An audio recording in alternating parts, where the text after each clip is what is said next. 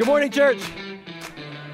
Hey, welcome. My name is Matt. I'm one of the pastors here at Rockbridge Church, and this is week 2 in our series called Work in Progress, Why God Matters to Work and Why Work Matters to God. Everybody hear me now? Everybody cool?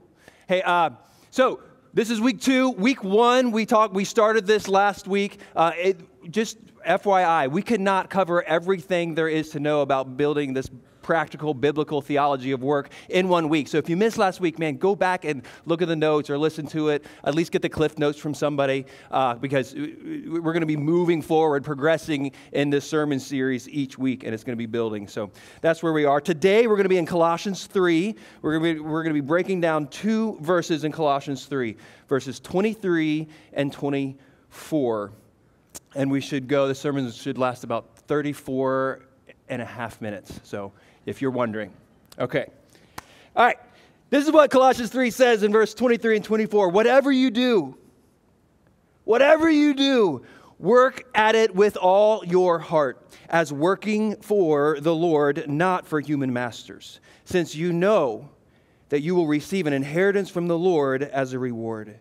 It is the Lord Christ you are serving.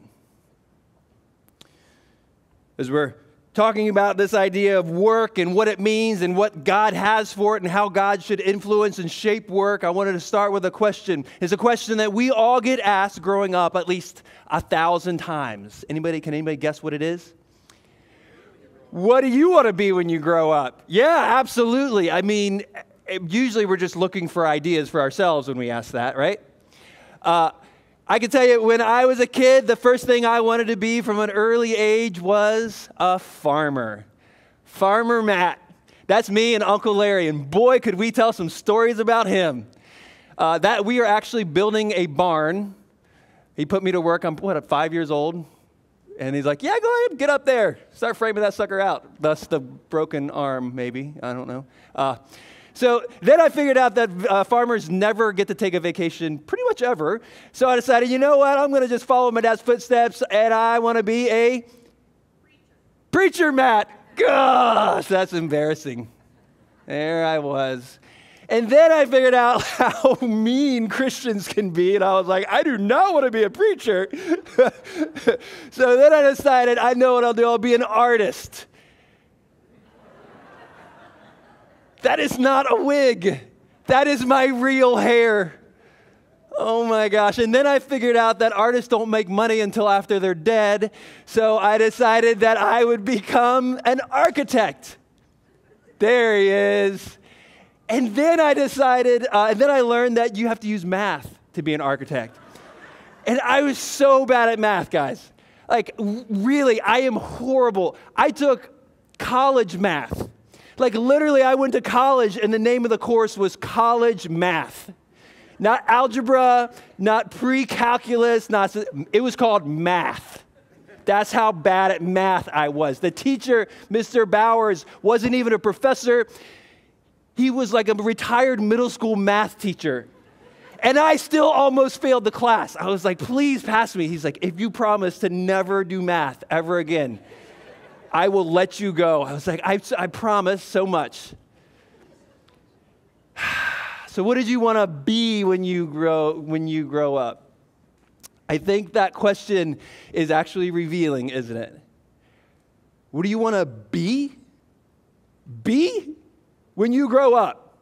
So literally, our culture has been so brainwashed and ingrained that what we do equals who we are, that we even start by just the very earliest age trying to like indoctrinate our children into that concept, that whatever you're going to do is going to equal who you are as a human being.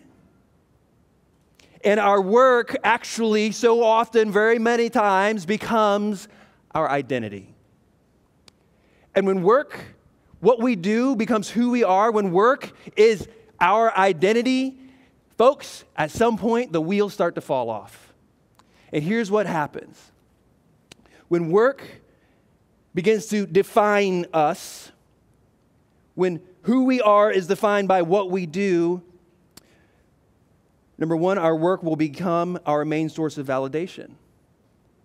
And we become dominated by either pride or insecurity or both. You ever known a prideful, insecure person? Whew. And really what we start to think is only some work, really important work, should be deemed as having dignity. And then when we're constantly going to our work to receive validation, our performance will derive from a place of obligation, and our temperament's going to rise and fall with our successes and our failures. And listen, we got to succeed at all costs because we're only as valuable as our last sale. So we got to perform no matter what. We got to. And then when that happens, our sense of worth becomes dominated by what other people think of us, by their perception. And we live in this constant awareness of what others might think. And then people-pleasing becomes our modus operandi, and we, instead of serving God, serve man. And someday, our work ends, and we have a crisis of identity. And there's got to be a better way. And man, if you're in college right now, or you're in high school, or you're just starting out in your career, man, if we can figure this out now and not when you're 45 or 65, it's a game changer. Thank you. Spoken from experience, maybe, right? Yeah. So, here's the thing. The gospel gives us a new way to work. It is a new way to work because it gives us a new identity in Christ, without which work will end up defining you some way. So let's look at this Colossians chapter 3 verse, and we're going to get to verses 23 and 24, but I want to start at the beginning of that chapter so it's going to give us some context to what we're talking about. So it says this in Colossians 3, 1 through 4. Since then, you have been raised with Christ. Then set your hearts on things above, where Christ is, seated at the right hand of God. Set your minds on things above, not on earthly things. Listen to this. For you died, and your life is now hidden with Christ in God. When Christ, who is your life, appears, then you also will appear with him in glory. What a beautiful way of reminding us now where our identity lies. Our life is now hidden with Christ in God. We are new creations. The old is gone. The new is here. And that means there's a whole new identity that we receive. And that means there's a whole new way to live and to work as followers of Jesus. Skip down to Colossians 3, verses 12 and 16. And then he starts to give us a picture of what this new identity looks like. And he gives us two examples. The first one, therefore, as God's chosen people, holy and dearly loved, clothe yourself with compassion and kindness and humility and gentleness and patience. I want you to bear with each other and forgive one another. Okay, so the first picture of this new identity, he says that you are a chosen people. And he gives us these two descriptors for that, right? He says a chosen people who are both holy. That word holy simply means that you have been set apart. You are a chosen people set apart by God through Christ. And then he says, and you're also not just set apart, but you are dearly loved. You are a chosen people, holy and dearly loved. That means before you had an inkling of loving God, he loved you like crazy beforehand. He says, okay, therefore now as God's chosen people, your belonging, your purpose, your identity, this is all coming into perspective because of Christ. And then skip down to verse 15, and let the peace of Christ rule in your hearts, since as members of one body, you were called to peace. So he says, hey, you're not only a chosen people, but now he says, and you're also members of the body, of one body, and that body is called the church. Isn't that cool that Jesus makes us members? We are the body of Christ, he says, where each part has value and purpose and belonging And it's there for us. It's given. It's given to us, the church. We're going to circle back to that because I think there's some great application pieces in that chunk. But now I want to then move to verses 23 and 24. So, 23 and 24 say, "So whatever you do, work at it with all your hearts as working for the Lord, not for human masters, since you know that you will receive an inheritance from the Lord as a reward. It's the Lord Christ you are serving." That little phrase there, "since you know," kind of means that verse 24 is what gives perspective to verse 23. Does that make sense? Like, whatever 23 is saying, we're able to do that since we know what verse 24 is saying. Get that? So let's break down verse 24. I know it's backwards, but I want to break down verse 24 first because verse 24 allows us to have the proper context of verse 23. So verse 24 says this, "Since you know that you will receive an inheritance from the Lord as a reward, it's the Lord Christ you are serving." Okay, so as we look at this, anybody else start to get a little confused? As I look at this verse can start to be really like, what did this just say? Like, is this saying, did he just say, does this mean, hey, work hard and you're going to get to heaven as your reward? Right? Does that like, since you know that you will receive an inheritance from the Lord as your reward? You're telling me that I just became a Christian. Okay. And I have to move now because I was working to please people who I can sometimes fool. But now you're saying I have to work really hard to please God, who I will never fool ever. Awesome. Thanks a lot. That's not what this is saying. And it can really easily be misunderstood. So it's really important that we actually get a proper understanding what actually verse 24 means. Let's break this down. And the key word that we have to key on for understanding what this is actually saying is this word right here. Inheritance. Notice he didn't say, and you're going to receive a payout as your reward. He uses the word inheritance. And the word inheritance has a completely different connotation, a completely different understanding, a completely different meaning. Even in that culture, in that context, that word is powerful. Because what's an inheritance? It's not something that you earn. It's not something that you got to work for. It's a gift bestowed from parent to child, not because of what they have done, but because of who they are. And that starts to totally reshape work. Galatians, let's go to Galatians chapter 3, because this is a great supporting text for understanding this idea of inheritance and where it actually comes from. We're not making this up. So in Galatians chapter 3, verses 10 through 18, it lays out for us, and it says this: "For all who rely on the works of the law are under the curse." And so just for context, in Galatians 3, what he's talking about here is when he talks about works, he's talking about like strict obedience to the law. And the law is the law of the Old Testament, the rules that are laid out in the first 5 books of the Bible. Okay, so that's just context.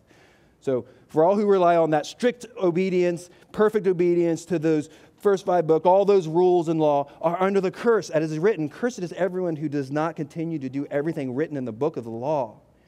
Also, every time you see quotes, he's literally quoting the Old Testament. Clearly, verse 11, "Clearly no one who relies on the law is justified before God because, quote, the righteous will live by faith." Verse 12, so the law is not based on faith. On the contrary, it says, if a person who does these things will live by them. Verse 13, Christ redeemed us from the curse of the law by becoming a curse for us. For it is written, "Cursed is everyone who is hung on a pole."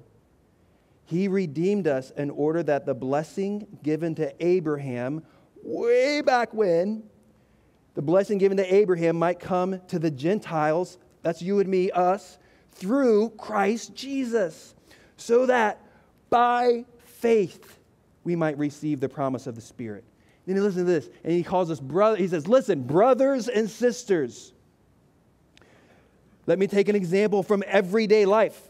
Just as no one can set aside or add to a human covenant that has been duly established, so it is in this case. So in other words, like, we can't go back and go before what has already been established. The promise, verse 16, the promises were spoken to Abraham and to his seed. Scripture doesn't say and to seeds, meaning many people, but and to your seed, singular, meaning one person, who is Christ. What I mean to say is this: the law, introduced 430 years later, does not set aside the covenant previously established by God and thus do away with the promise. And here it is, verse 18. For if the inheritance, there it is again, if the inheritance depends on the law, then it no longer depends on the promise. That promise given by God, the covenantal promise given by God to Abraham.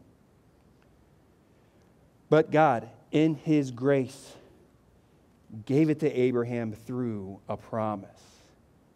So the promise of our inheritance is as sons and daughters, not as workers. And as sons and daughters, it is received by grace through faith. So now, let's go back to Colossians 3, verse 24. Because we have to understand this. It says that, since you know that you will receive an inheritance from the Lord as a reward. Okay, that literally says, out of the original Greek text, the first phrase is, knowing that from the Lord you will receive the reward of your inheritance. You understand that? So it says, so since knowing that from the Lord you will receive the reward of your inheritance. Does that make sense? That's how that connects. We can't get that backwards. We can't. We got to get this straight, or else we never understand work. It's so cool. It means that it isn't our work on this earth that rectifies us with God. It is Jesus' work on the cross that has reconciled us to God. And that completely reshapes work for us. And he says, and since you know, it means that term literally means since you have a deep understanding, grasp of this spiritual truth, now you get to go work. That means until we fully grasp the spiritual truth of our inheritance not being attached to our work, work will be used as a source of validation. Our performance will be derived from a place of obligation, and our sense of worth will be dominated by others' perception. But now that we know that it's from the Lord that we've received this reward of His inheritance, verse 23 comes into context. And verse 23 says this: so whatever you do, pick something. Go for it. Knock yourself out. It's going to be great. Because it's not going to be what defines you. It's not going to be the thing that makes you fulfilled and all have purpose. Whatever you do, go for it. He says, whatever you do, because the gospel brings dignity to all work, even tedious work, even work that can seemingly be mundane to you. It's all good. Whatever you do, work at it with all your heart. Because you know what? Excellence, not perfection, honors God and inspires others. So go for it. Whatever you do, work at it with all your heart. Give it all you got. That means, man, if you're a baker that's a Christian, bake great bread. If you're a teacher who's a follower of Jesus, pour your lives into kids. If you're a pilot who's a Christian, man, land the plane every single time. Right? It's great. We will be so grateful. We'll love it. Whatever you do, you get to do it with all your heart. Because where we get to work for God, not man, as working for the Lord, not human masters. And there is such freedom there. Knowing full well that our inheritance as sons and daughters, chosen people, members of the body, that our inheritance is received by grace through faith, not by works. So now how can we participate in this new identity that Christ has given us? Here's four ways I'd ask you to consider. And I want to go back. I told you we'd look at Colossians 3:12 through 17. Here's some application for us. How we begin to live into this new identity, sons and daughters, chosen people, members of one body. 4 P's. Number 1, the first P, put on love. He says, therefore, as God's chosen people, holy and dearly loved, then clothe yourself with compassion and kindness, humility and gentleness and patience, and bear with each other, and forgive one another. If anybody has a grievance against someone, forgive as the Lord forgave you, and over all these virtues put on love, which binds them together in perfect unity. Your first P is put on love. Sometimes we chase the attributes of God and Jesus without just receiving Him.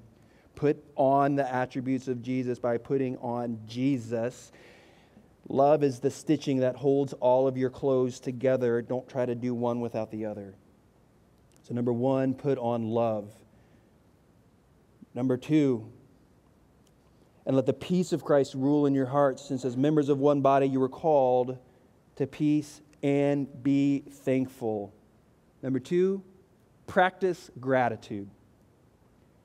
Man, being thankful is not an emotion, it's a choice. Are you practicing gratitude? Number 3, and let the message of Christ dwell among you richly as you teach and admonish one another with all wisdom. Number 3 is preach the gospel. He says, may the message of Jesus dwell. There's that word again. Abide.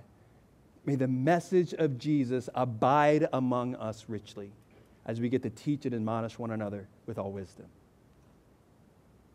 And then fourthly, and praise God together. So we're teaching and admonishing one another with all wisdom through psalms, hymns, songs from the Spirit, singing to God with gratitude in our hearts.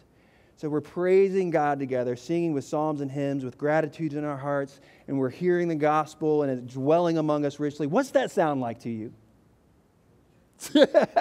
Yeah, it's what we're doing right now, right? That's because what we do right now is important. It really is. Like, we gather together as the body once a week, and we don't do it because we're kind of making it up and we're trying. No, we do it because we are instructed to, because we know that it's vital to living correctly. What we do here on Sunday is so vital to how we live out Monday through Friday and even Saturday. It is. Our time together must influence our Monday through Friday. And so often we come in and we're like playing catch up, right? We at Monday through Friday just hammer us. And we come and we just drag ourselves into Sunday morning, which is great, man. If that's what you need and that's why you're here this morning, wonderful. Man, I'm so glad that we can be together as the body of Christ for you when you're like that. But man, wouldn't it be cool if it was the other way around? Where what we got to do and be together on Sunday morning, like that actually informed our Monday through Friday. And it was this well that we just got to go and live out Monday. You know what I mean? Like, what if we reversed those steps? Instead of trying to recover from the week, what if we were so filled that we just got to pour out throughout the week?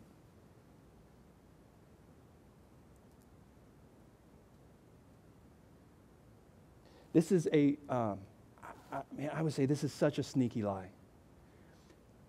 So life gets busy and crazy and hectic for us. And work is hard. We need a break. What's the first thing that we cut out? Church on Sunday morning. And here I am. This is not like the preacher trying to guilt trip us. Like, I know that life is real and things are happening. But it is. It's like it's my inclination, and I get paid to be here. Right? It's like, oh my, it's such a crazy week. Let's just stay home today so we can rest. It's a sneaky lie. The one thing that's going to give context to how we live and what we do, this vital piece to actually functioning Monday through Friday in a healthy manner, we're like, oh, we don't need it, let's cut it out. It is so important.